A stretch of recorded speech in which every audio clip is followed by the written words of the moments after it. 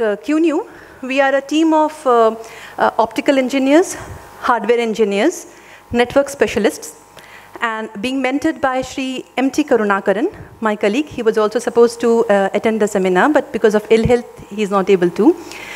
And we are the first Indian company to actually deliver a product on quantum technology. So quantum key distribution is one of the most mature field of quantum information processing or quantum technology. And we at India have actually done a product on it. And we have also sold it to one of the Saudi companies. And we look forward to much more. Thank you. So actually, this slide doesn't need much to speak on, because we already know that the present situation of classical security, it's not, yeah, I mean, I should say robust, but not today, right? And we have seen many speakers talk about it. So here, the word classical, see, information has to be carried. It needs a physical medium to carry. So the classical security here is actually dependent on macroscopic bodies to carry information, right? So that's what I mean by classical security and classical algorithms which run on classical computer. So now we all know that we need security. It is needed by defense, it is needed by government, and of course even a common person needs security. We know about profiling case, right? And it is very dangerous. So we need to protect our information. So if you try to understand what actually cryptography is. So suppose I want to send a message to Sai Krishna, an ISP. So I will put that message in a box. I will put a lock in it, and I will put a key. I have to have a key. So I will lock the message with the key, right? So now that key, that lock is an algorithm called an encryption algorithm. And the key, I and Sai Krishna has to meet in person and share that key. Now this is a very problem which is not solvable in classical physics, this key distribution problem. And the best for highly confidential interactions, what we do is we either meet in person or send it through a secure digital link. So there is no solution to it. So now when Sai Krishna receives it, he already has a pre-shared key carried by a physical entity, and then he opens the lock decryption algorithm and reads the message. So what we are trying to solve is the key distribution problem. This quantum key distribution is the only solution to classical key distribution. If you secure and your encryption or your complete security is as good as the security of the key, right? So now there are two types of cryptography. See, cryptography is as old as civilization, from the Spartans to the Caesar cipher. We have seen so many cryptographic algorithms which are there for a long time and then again died out because of the advancement of science and technology. So they all have been symmetric algorithms in nature. What is symmetric algorithm? Message and key are of same length to satisfy the entropy. So this is a symmetric algorithm which is used for World War II, the one-time pad. That's the information theoretic secure algorithm. But what was the problem? They printed the key page twice. So the key was used twice. That's the reason it was broken. So symmetric cryptography is the best cryptography. It has a problem, or the pragmatic approach is not feasible because of the key length and the randomness required. And the second is the asymmetric key cryptography. All the algorithms in the present public key infrastructure is based on asymmetric key cryptography, which means I and Sai Krishna will have different keys. Mine will be a private key and his will be a public key. They will not be same. That's the problem. Now this algorithm depends upon mathematical complexity.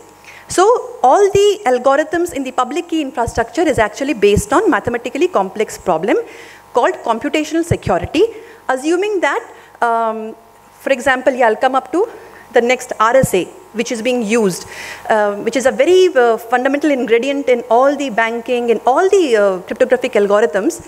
RSA is based on prime factorization. So now the prime factorization can be solved by a particular algorithm which will take millions of years in a classical computer. So the advantage I have is my data life, long shelf life, I'm safe. Now the problem with today's new technology is coming up, which is quantum technology, which is actually threatening the existence of these kind of algorithms. So we know that the public key infrastructure, the key management system has, of course, let me not go into the detail, but storing and then maintaining the keys, of course.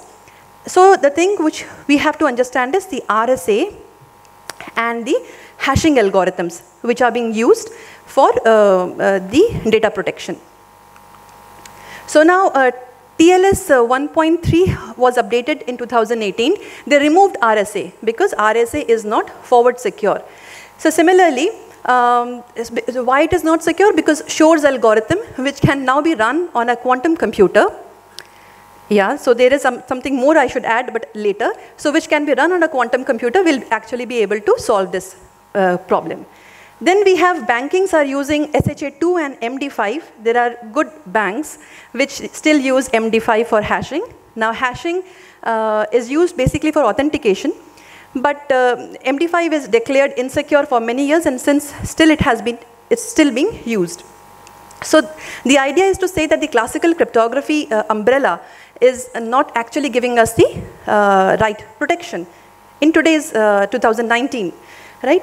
So again, yeah, here I would like to mention that the previous speaker had mentioned 81% of the breaches are because of stolen or weak passwords, both, right? So the quantum technology can solve both the problems. You will not be able to copy it, no data breaches. You will not be able to steal it. The passwords, the weak passwords can be made truly random passwords. So yeah, the different encryption algorithms, they use random numbers. If they are weak, then it doesn't give you any protection. So yes, 81% of the attacks in the financial sector is due to, as mentioned, stolen or weak passwords. Breaches affected financial organizations is 24%. Then just imagine what is the security of the other application areas. If banking itself has 24% of breaches, right? And of course, 75% of them gets undetected. So what is the problem? The problem is the present cryptographic algorithms or the ingredients of cryptography are based on computational security. One, they can be backdoors. We know there are backdoors, and that can be exploited by nations also. And so how does that backdoor exist? So any mathematically algorithm will have certain or some kind of backdoors. Vulnerabilities on physical link. As I said, classical security, information carrying is a macroscopic body which can be cloned or copied. So it is actually the Achilles heel in cryptography. Then you have to refresh the session keys. For example, AES, you have to refresh them at a particular time. And so you need keys also, it has to be generated at that rate. So we are trying to address these problems. So now, do you want to make your business resilient against these catastrophes? Is what now we'll discuss. So now let us hear what the scientists have got to say about this. So he's my PhD boss, Professor Anirban Pathak at GIT Institute, Noida. And he had given me Simon Singh's The Code Book. In that code book, it was written that, in that book actually it discusses all the cryptographic developments from ancient to modern times. And it is mentioned that quantum cryptography will be the end of all cryptographies. And the war will be won by code makers and not code breakers. So that's a good thing. So he says he's closely working with government and defense and involved in many projects, initiatives by the government. And he says that the interest on cryptanalysis is very high at the moment, as quantum computers can be used to break some of the classical cryptograms. It's high time to invest on ideas related to quantum cryptography. Professor S. Shomshubra Bandyopadhyay He's at Bose Institute. He was one of the first persons to actually start working on quantum foundations in quantum mechanics in India. And he has co-authored with the pioneers of quantum secure communication people. And he has a very good understanding of the subject. And he says that, so I will read the last line. This is why an experimentally viable quantum cryptography protocol stands out in our time, as it ensures unconditional security, bracket information theoretic security, for the secret communication of messages. So I was having a call with him yesterday, and he said that, see, why you are different is, while people still are trying to do, academicians are trying to do, you have actually done it. So you know how cryptography works, quantum cryptography works, what are the different classical cryptographic algorithms required to enable this, because this is actually a multidisciplinary subject. So with their blessings, let me move forward. QKD is loading. So now let us understand how it is a qubit is different from a classical bit. See, in classical, we use bit, binary information. It's either 0 or it's 1. Two distinguishable states. Like I can either stand up or I can sit down. Distinguishable states. So, for example, now if you have an AND gate, to copy this, it will always give you a 0. So I'm mentioning a copy gate called AND. Okay. Now, how do you have a quantum gate? So, or a qubit. A qubit uses quantum information signs to do processing on the information, and it encodes the information on a quantum system. So, for example, IBM quantum computer, they use superconducting qubits. We at QuNu, since we are in the business of quantum communication, we use photons called flying qubits. So, in that qubit, you can store information in 0, 1, and both of them together. So, that gives you quantum parallelism. So that is a reason that your gives you an exponential increase in your capacity, information processing capacity. So this is actually psi equal to A0 plus B1. A and B are complex numbers. Square of mod of A and B has to be equal to 1. So these are the probabilities of occurrence of a logic 0 and occurrence of a logic 1.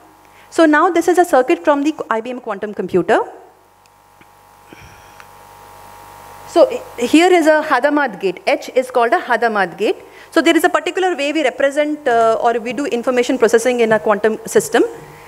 Each gate can be written as a mathematical operation.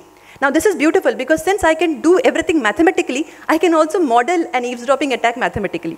So I know how much information is being given out during eavesdropping, and I can compress it and I can shrink it using some hashing algorithms to take care of that leakage. So here we have a Hadamard gate and we measure a system. So using a Hadamard gate, I have created A0 plus B1 with A equal to 1 by root 2. Means half of the times if you try to look at it, it will collapse to a logic 0, and half of the times it will collapse to a logic 1.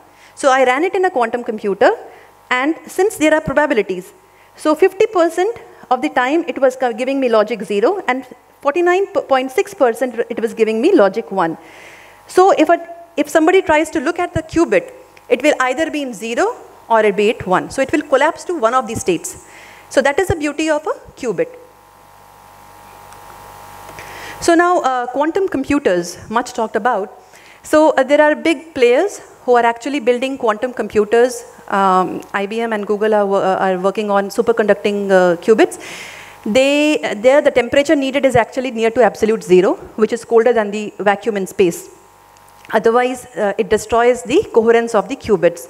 So now people have asked that how do you maintain this for the flying qubit? Because you are sending it across a fiber, a standard telecommunication fiber. So there are different properties and there are different measures we have to take so that the photon which is generated in one node is carried to maybe to the ISB. If I have a sender in Avasa and the receiver at ISB, so I send the single photons generated from here to ISB using a standard telecommunication fiber. So there are two algorithms which we have to take care of. One is the Shor's algorithm and the other is the Grover's algorithm. Now the beauty is the Shor's algorithm solves the factorization problem in polynomial time. Means it can be done within few seconds, which takes millions of years in a classical computer. So it has given you an exponential increase. So that is the reason why now RSA has been started getting removed from all the algorithms. Then second is it gives you a quadratic speed in data search, right? So if you want, for example, the AES symmetric algorithms, the crypt analysis on AES algorithm, if you use Grover's quantum algorithm on that, it will give you some quadratic speed up. So it can be used for crypt analysis. So now if you look at the table, now this has been given by the global standardization bodies, that the strength of on a classical computer of these RSA 1024, 2048, 3072, and what is the corresponding strength once a quantum computer is there? It is actually 0.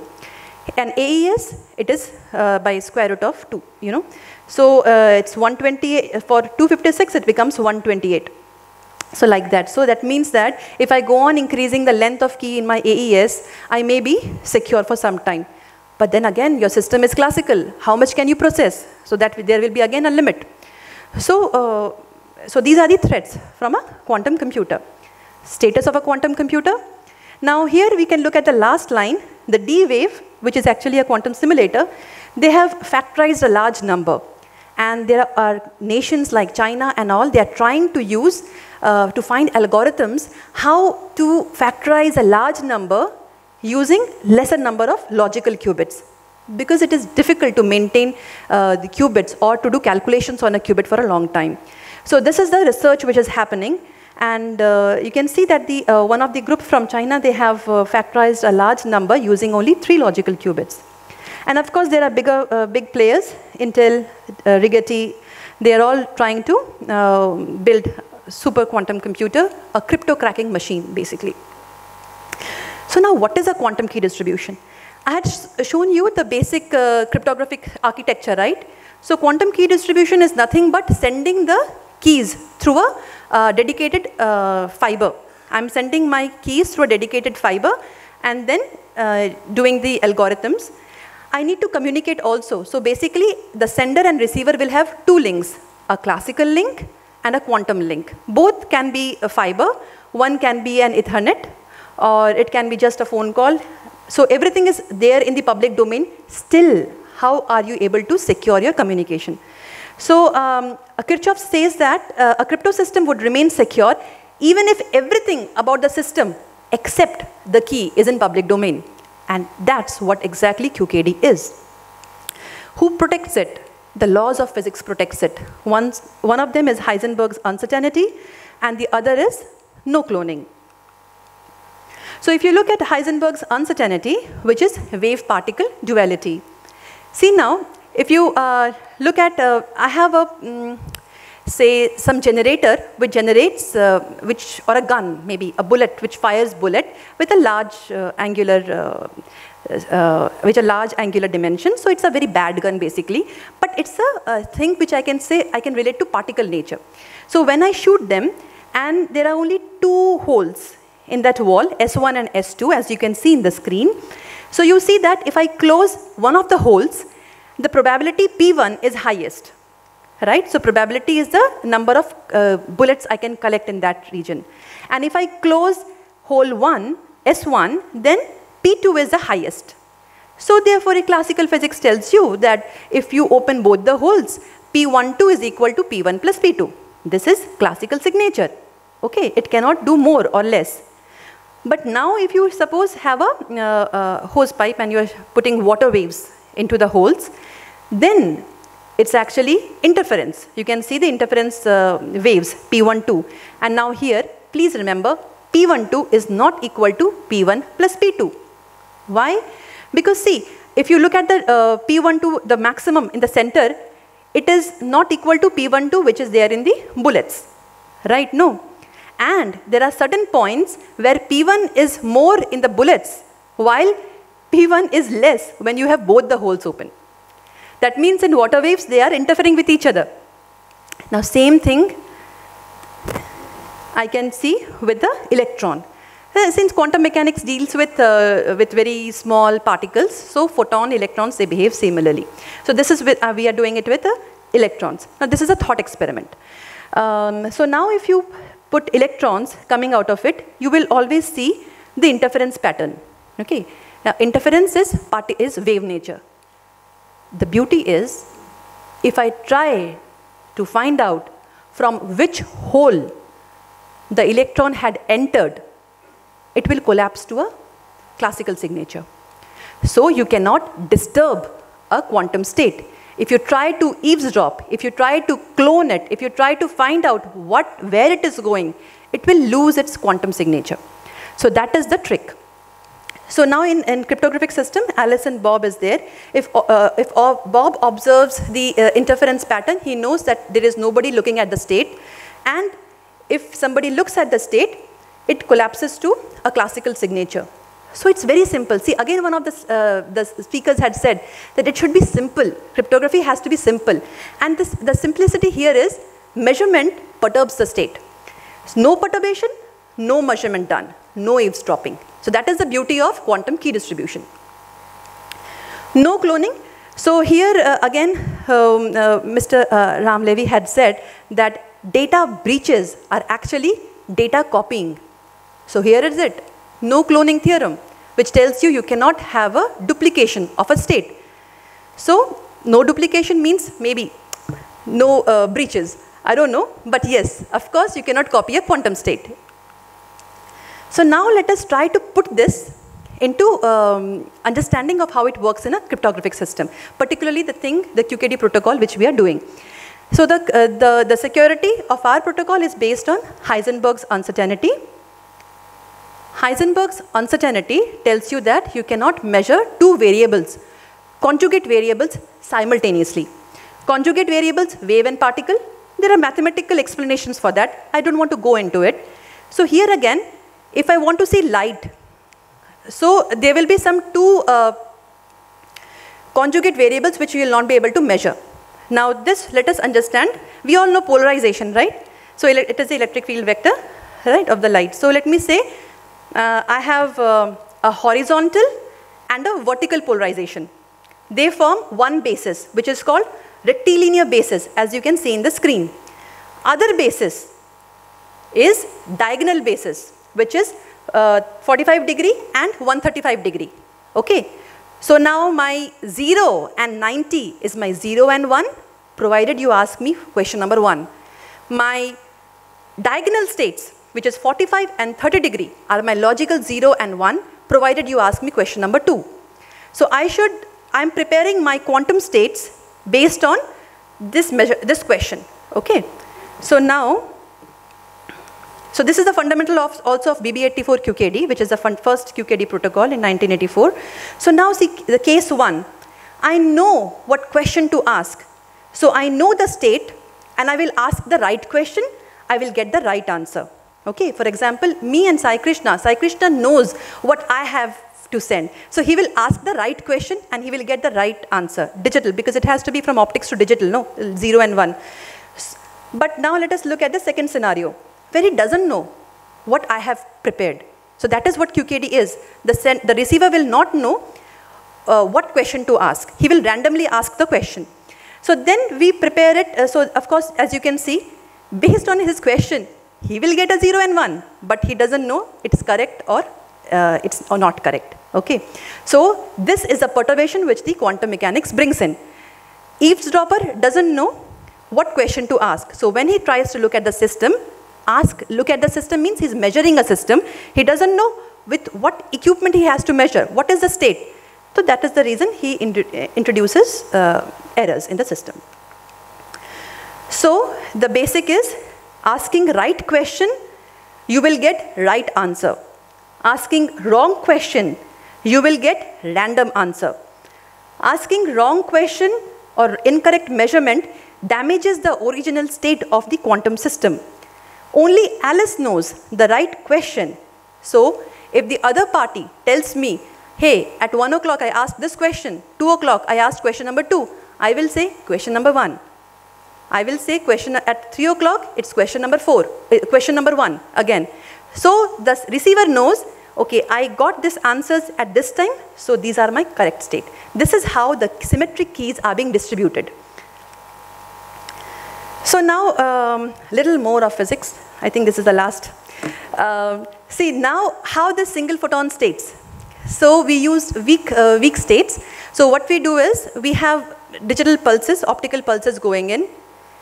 The characteristic of this pulses is such that 90% of the time it will be vacant. You don't know where I have kept the information. You will be detecting it randomly. So out of say million photons or single photons I am sending, you will be randomly detecting 1,000 of them. That will give you the base of having the raw key. From raw key, slowly and slowly you will generate the final secure key. QKD is the business of growing secret key from a pre-shared small key.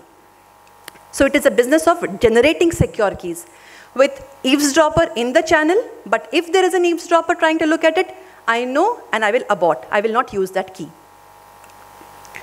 So now when it's all about quantum channel, so you have to also understand that with future technologies, with quantum memory and quantum computer, how it is safe. So there are different type of attack models only on the optical channel. So one of them is called incoherent attack. So incoherent attack means you're looking at one photon at a time. So we give eavesdropper the power of physics. All things which can be done by physics, he has that power, and we model how much information can he get out of it. And then we bring that into our hashing algorithms called privacy amplification. So this is one which actually, so now if you have heard of quantum hacking, which is the most we can do with the current technology, so that comes under intercept and resend attack, where you don't have a quantum memory and you directly, so those attacks are actually, if you look at it, there are various assumptions and there are various access given to Eve. So it's good for universities and academic institutions to claim quantum hacking. But for a product, if you look at it, you actually know how to take care of it because you know the leakages point from where they have taken out the information. So that gives the advantage. So, as I said, effective monitoring of the channel, there has to be different optical elements induced in the system to understand the quantum hackings, which has been done so far, and also effective monitoring. So these two are the key things which we use to safeguard our product from the current or present global standards of quantum hacking. So this is again a coherent attack. Coherent attack is the most general attack. So this gives you unconditional security. There are different QKD protocols.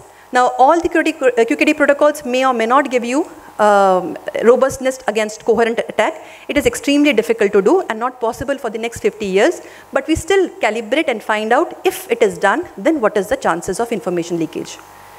So you see, so first we showed the current situation and we asked that what can be done to make the system more robust. If quantum comes to the rescue, then what are the quantum advantages? Firstly, it does not depend upon any mathematical algorithms. Then any measurement on the system, you'll be able to detect it because of increased error rate in the system. No cloning doesn't allow you to copy it. And there are superposition principle which ensures randomness of the key. So there is a beautiful example I want to share. So suppose a teacher asks a boy dreaming in the class about a mermaid. Okay, then the teacher says, "What are you thinking? Tell me." Then the boy says, "A fish or a girl." But he says that I'm seeing a fish, but when I'm telling you it's either a fish or a girl, because the moment you try to look at it, it collapses to one of these states. So that's what a superposition is. It's a wave function collapse. Then, of course, there's something called non-locality, Bell's inequality. So these are these algorithms which can be used to generate device-independent quantum random numbers. So random numbers means you don't, device-independent means you don't have to trust the vendor. The quantum principles will tell you, there will be certain tests which tells you that your data is being monitored or not. It is called violations of Bell's non-locality, and there are QKD protocols, and we are also working towards the same direction to achieve device-independent quantum cryptography. So then how do we do it actually? Transition from a theory to a product. So from theory to an experiment bench to a product was done at QuNu Labs. We have been working on this for the past 2 years. So if you look at the QKD system, how it looks like. So what are the different algorithms which happens here? First of all, Alice and Bob's are authenticated. So when you're sending a solution, you also have to use information theoretic algorithms for authentication. So you know that you're only talking to Bob. After that, there will be other algorithms like key shifting, because I told you, you'll be sending millions, but you'll be receiving thousands. So Bob tells you, I received at 1 o'clock, 5 o'clock. He doesn't tell the key. He only tells the timestamps. And based on that, they come at or they derive at a random pre-shared key. Thereafter, they do error correction. Nothing is ideal. There will be some errors induced. What is the right error correction algorithm? Because bit error rate may be 10 to the power minus 22 or something, but quantum bit error rate is based on optics also. So error correction is needed. I had mentioned that if the error is more than the threshold, that means somebody is tampering with it, so you have to stop it. So bit error correction is a very important place, which may decide that I may or may not generate a secure key. Then you have privacy amplification. You are sharing data in the public domain. You need to understand how much information is leaked and you have to compress it. And then key reconciliation. You have to validate whether the keys at the both ends are same or not without sharing the keys. So there are algorithms which does that. And finally, you have the final key stored in the system. So there are different algorithms of different, it's a lot of work. It's much more than quantum physics which goes into it to make an actual quantum module platform. So now we have integrated our system with a commercial encryptor and router. So there we had connected our system to the router. The router asks for the key. So then a key ID is being sent, and that goes through the internet to the other module. Then the same key ID which has been sent, which does not form part of the key, is sent to the Bob box or the second module, and the key is taken or being delivered to the second router, and then they do the encrypted confidential conversation, right? So this is one of the use cases which we have practically implemented with a commercial partner. Then of course we have solution to multi-point QKD, because you see you are using a single photon using a fiber. There will be distance level also you have to think about. There is a trade-off, distance versus how much keys you can generate at that distance. Along with what is the security parameter you are considering for that distance. That is also very important. So if you want to increase the distance, so this can be done through a trusted node. So even China, they use quantum satellite, which is nothing but a flying trusted node. And using that, you can keep on increasing the distance. The key is being sent from KAB1 to KAB2, and there is an algorithm which takes care of it, which is again information theoretic secure. So now, where do I need this? There are corporate customers, mobile banking, data centers, and individual data has to be stored. So there are different applications which, once we can generate these two secure keys, it can be taken to different application scenarios also. So for government, we would say that since if everything is within the radius of say 100 kilometer, 80 to 100 kilometer, then we can actually do a QKD between say Sena Bhavan and the Parliament and RBI, and so there are different critical nodes which we can connect through QKD. And then see, because I told you that there are three things, right? Authentication, key distribution, and encryption. A robust forward secure crypto system should have information theoretic security for all three of them. We do have, in classical cryptography, we do have information theoretic secure solution for authentication, for encryption also, OTP. It's the only secure algorithm, which gives you information theoretic secure. and key distribution can be done through QKD. So that gives you a very high confidential structure. Now, why is it important today? See, there is something called harvest and decrypt later.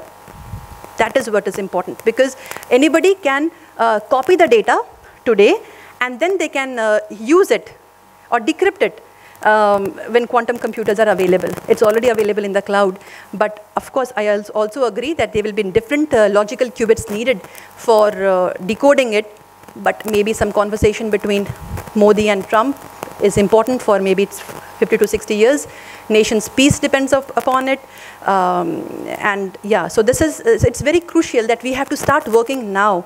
Even if you look at the standard bodies like European Telecommunication Standard Institute, NIST, they all have given a mandate for transitioning to quantum safe means. IBM will be using quantum safe protocols for its encryption in cloud. And quantum key distribution, it has many challenges, but we have a solution and we want to integrate it. Actually, this year, I will be also representing our product in one of the esteemed globalization bodies like HC. They have done field trials for world customers, and I want to go and propose that our product is ready and I want to integrate it with your system. And I want to see how our system fares along with the other ones which are there in the market. So that is there. And of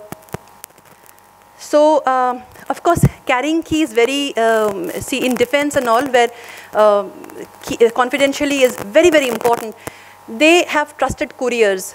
Like, you know, they will be sending the key with a military person, and then he has to, in locked suitcases. So just imagine of the difficulties, right? And if the terrain is difficult. So QKD can be used to that. Yes, here I have given you a picture of how actually the thing works and the different hops. And we also had a military person along with us, and he said that if it is compromised, the person can be killed also, whoever is carrying it, if he compromises with the suitcase. Yeah, at the same time, I have also seen those trunks of suitcases carrying in the trains, you know, the way it is being carried. So yeah, so actually QKD is one of the good solution. And we are also working with a defense company for transporting the keys as a courier for them. So this is, yeah, I've got. So now then point-to-point, a direct solution for Indian defense. It can also be worked out because it's a very crucial area, and we can develop it together, how to integrate the QKD for its application to its maximum efficiency for defense. Yeah, and data storage system, if suppose, actually we also have worked with, we were one of the startups selected for Cisco startups, cohort 8, we were one of the 8 startups selected, and we have integrated our system with them and validated it. We also had spoken to the cream cryptographers of the Cisco US team, and they questioned us for 2 consecutive sessions on our product. We have a client, one of the clients is from Saudi, and he understands the importance of quantum key distribution, and he is from telecom company, and he wants to understand and build trust in QKD, what it is, how are you carrying information on this. So we are shipping this product. So actually MT Karunakaran is with them right now. He's inspecting it at Bangalore. And NetApp is another such, NetApp and Samsung. So in NetApp, we had come up with this use case where we can do QKD to transact data from one storage center to the other storage center. Or for example, Apple, where they push their old data to the cloud, and they have an on-site where they keep on pushing, where they have the current data. So those point-to-point can be done using QKD. Yeah, then I told you about quantum random number generator, so I will not discuss it any further because of time. Yeah, because of superposition, it guarantees randomness, true randomness. And that entropy as a service can be used for various applications because we give them robust random numbers which can be used for different games in military or for OTP generation or in different applications of interest. Right? We have 3 products, Tropos, Amos, and Hodos. Tropos is a quantum random number generator. And it is based on, the next generation of QRNG will be based on device independent, which means that you don't have to trust the vendor. You have the product and you will be able to see that something is getting eavesdropped or not. ARMOS is a QKD, which I want to show it to you. So I'll just quickly go through this. HODOS is the secure platform. So this is our product, the picture of our product. ARMOS, which has one of the modules. So there are two of them needed to do a QKD, right? Then we had presented this case to the Ministry of Information, where we had said that we can have a QuNu network of secrets where we can install different QKD boxes, and then there will be another key management layer to take the keys from this to the key management server, and from there it goes to different applications. So even that model, we have made our product ready even for looking at these applications. So this is exactly what we want to do, sir. We want to reach out to the common man. And this is one of the slides we are pushing it to Ambani also, because we want each and every Indian to get the quantum security, which we have seen in this, which has been talked about in this session. And so the layer of quantum, this is called hybrid security. The classical umbrella is torn, and there's another layer of quantum security which protects it. So even if any adversary or national adversary has one of our secrets, the quantum umbrella is protecting it. So even if the classical algorithms are broken, yeah, the quantum umbrella will protect it. So it's I'm urging you that let us all be proactive, and we need to go for this transition. Transition takes time, and if the transition and the shelf life is more the time than what quantum computer comes in, then our national secrets will all be in danger. So let us be proactive and start integrating. We already have a product, so I urge all the leaders to take up this thing and do the needful. I have a video, a 1-minute video, if you can please. So this is, yeah, they have shown the sender first, which has an optical layer of a quantum demodulator and a single photon detector. So we are also making our own single photon detectors. We believe in indigenous products because it's for national security. This is a quantum channel which simulates a 40-kilometer telecommunication fiber. And this is the ALICE transmitter, which has the optical layer and the controlling electronics. This is the optical quantum channel, which goes into, and these are the Ethernet ports through which classical communications are being done. There is a clock and yeah, channel 1 and channel 2. Both the systems, 40 to 50 kilometers apart or 100 kilometers apart, have to be picosecond synchronized. So there are different challenges we have faced. So this is a QuNu quantum channel box, and the quantum channel, then it goes to Bob. As I told you, it has a detector, and then that converts the wave properties into digital symbols, and we generate the keys.